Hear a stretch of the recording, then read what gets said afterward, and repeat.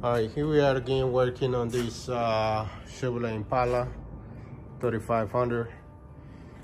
We have this rack and pinion replacement. This is the old part that came out of the car. We ready to remove it. Pretty much it's already done. Forgot to make the video a little earlier. Sorry about that. And we have here the new rack and pinion. I don't know if I can reach it because it's kind of high in the air. We have it here. You can probably get it from here. So right there we got the new rack and pinion is already installed. As you see, it's already ready to go. So if you are looking for someone to do your rack and pinion, we are located in North Houston, and we can replace your rack and pinion on any Chevrolet Impala.